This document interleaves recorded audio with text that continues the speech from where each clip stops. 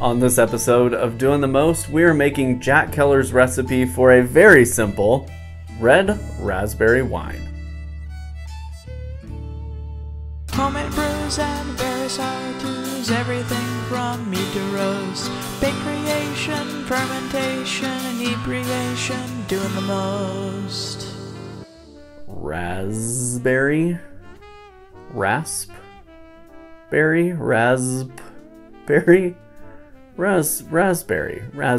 This is another recipe in our series of making Jack Keller's country fruit wines. Jack was a brilliant winemaker who ran a blog for many years on home country fruit winemaking and then wrote the book on how to make country fruit wines. This video is sponsored in part by Homebrew Ohio. They provided some of the gear and equipment to make this video series possible. So big shout out, big thank you to Homebrew Ohio for believing in this Jack Keller wine series. Any of the gear and equipment, things that you see used in this video, you should be able to find a link down in the description where you can purchase those, and your purchase helps benefit our channel so we can keep producing great homebrew content here on YouTube. Thank you so much, Homebrew Ohio, for making this series possible. So, red raspberry wine. This is a wildly simple recipe.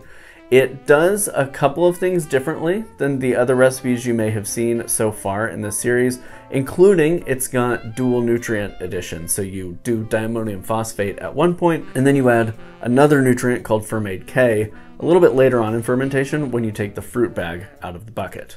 There are not a lot of moving parts in this recipe, just a few additional things that you will need to make this happen, and it makes a very loudly red raspberry wine on the other end of things. A few notes: we have been making all of Jack Keller's wines dry. We're not doing any stabilizing or back sweetening on these, so this is a dry red raspberry wine. And additionally, the same critique I typically have of his recipe applies here. You generally have less than a gallon when you move from primary fermentation to secondary fermentation. So you either want to scale up the recipe a little bit or have a slightly smaller vessel, maybe a 3-quart vessel, for racking to secondary instead of a 1-gallon vessel if you're going to be leaving it for a while with some of that air on top in the headspace. Here we cold crashed this to get it nice and clear, and so it didn't spend very much time in secondary at all before it went into bottles. So with all that out of the way, let's dive into this very simple red wine recipe by first taking a look at our ingredients. The ingredients for Jack Keller's raspberry wine are 3 pounds of red raspberries, 1 pound 11 ounces of granulated sugar, water to 1 gallon, 4 teaspoons of pectic enzyme, 1 teaspoon of yeast nutrient, here we're using diammonium phosphate, half a teaspoon of yeast energizer, and 1 gram of Fermaid K. The diammonium phosphate will act as our first nutrient addition, and the Fermaid K will act as our second nutrient addition. This just makes sure the yeast have plenty of nutrition in their diet. Our yeast for this will be Lalvin's RC212, a red wine yeast. So as you can see here, not a whole lot of complexity. Big fruit load, quite a bit of sugar in here to bring that ABV up into more of a standard wine territory. And other than that, you're adding some nutrients and you're fermenting. So it's pretty easy, fairly simple. Let's take a look at the process.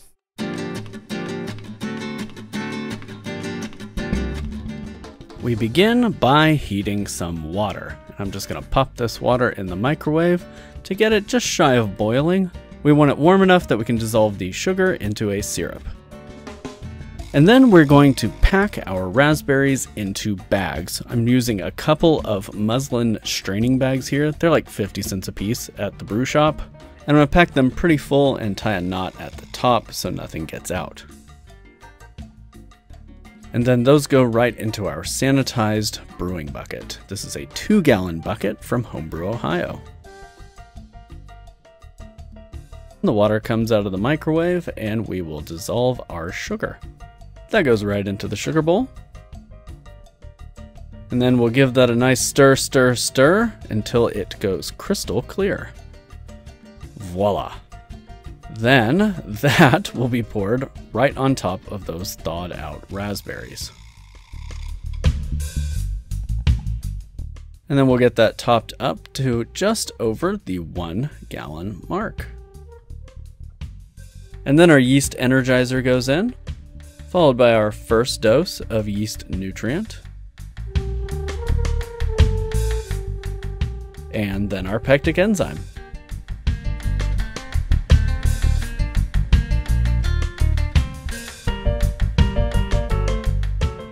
And then we pitch our yeast right on top.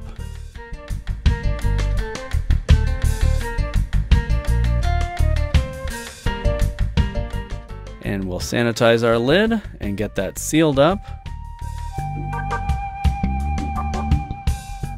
And we will revisit that again the next day. So for the first several days, you're going to open that up and just move the bag around to press the bag and kind of punch the cap on that fruit. You don't want the brew bags to get dried out on top and risk growing mold or some other sort of infection, so just go ahead and press them down for the first few days.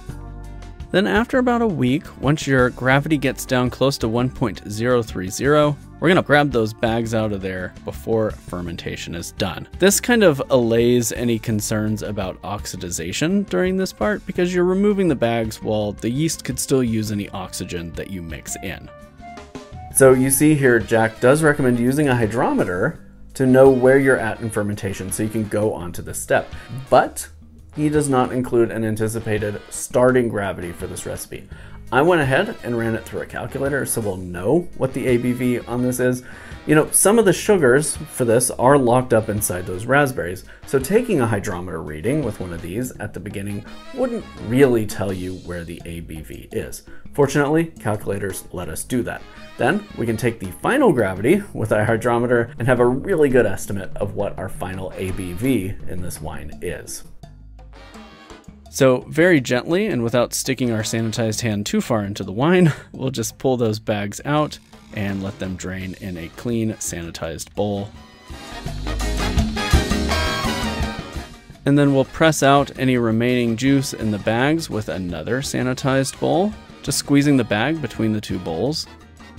And we'll add our other dose of yeast nutrient.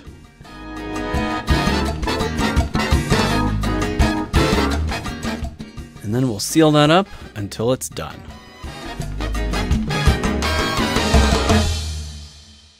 So that goes away for another couple of weeks, and then we rack it from primary into secondary, so that way it can finish clearing up. And as you can see, it's bright red and already relatively clear. Throw that under an airlock and give it another few weeks.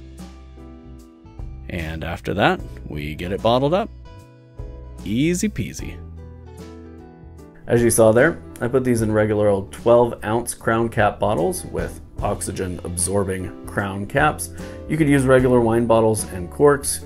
You could use flip-top bottles, anything like that that's really going to hold a good seal, but I felt like this was really the easiest way to go for bottling this wine for quick drinking. I don't think these are going to sit around a while.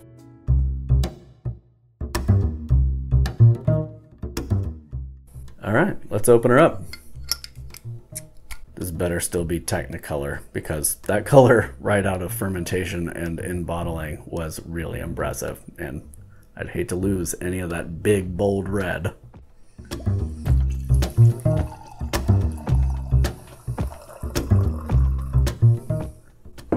Yeah, that's nice. Very, very red. The color has deepened just a bit in the bottle, but still very, very red. Whew. That nose just smells like fresh raspberries. You can smell, it smells like there's a little bit of sweetness here, even though we fermented this dry and did no sweetening. There should be no residual sugars. But it smells like fresh, sweet fruit. If I just gave this to you for like a blind taste test, and you picked up the aroma on top of that glass, you would know this was raspberry. It is unmistakably raspberry, and that's pretty cool that that aroma was retained so well in this wine. All right, let's get in there.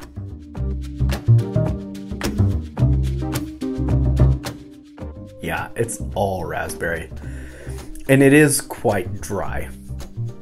But that's not necessarily a bad thing. I do think some people would want this sweeter, probably back sweetened to a hydrometer reading of about 1.01 or 1.015 would be enough sweetness to kind of bring some of that berry, juicy fruitiness back. As it is, it drinks very much like a tart, kind of white wine kind of flavor, but with that nice berryness in there. I mean, kind of like a white Zinfandel, I guess. It's got that acidity and that brightness and that little bit of like a rush of tannin across the tongue while still having a nice big identifiable fruit flavor in there. As it opens up, that tannin gets grippier and grippier to where you can feel that raspberry flavor kind of hanging out down the middle of your tongue. It's a bit young yet. I could see this probably really coming into its own probably 3 or 4 months from now. At this point, it's about 7, almost 8 months old. But it is really refreshing for a berry wine that is just a single varietal berry.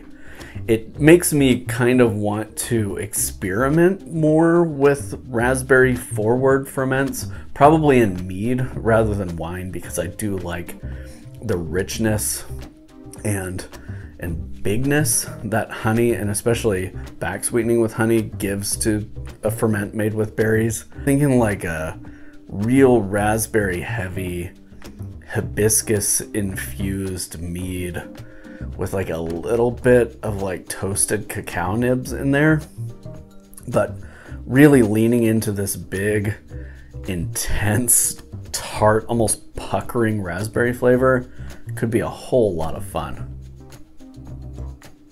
It is evidence, as many of Jack Keller's recipes are, that sometimes you can do something really simple, really geared toward a self-balancing recipe that doesn't need a lot of lemon juice or tea or raisins or any of that other stuff in it.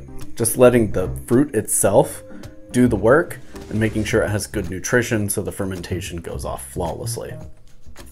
If you like this episode, you should check out the rest of our episodes in our Jack Keller playlist. And of course, subscribe to the channel and ring that notification bell so you don't miss any of our new upcoming content. And you should join our community. We have a Discord community at discord.doingthemost.org. And there are lots of really incredible brewers, winemakers, and mead makers there that are just the most amazing community, super helpful. And I've really made some great friends in our Discord community over the last few years. And so I really appreciate everyone that hangs out there. Y'all are awesome. You can also follow us on Instagram, check out our website, etc., etc. But you know what you really want to go do is make some raspberry wine. Until next time, happy brewing, happy vintning. Make good country fruit wines. I know you can. Cheers.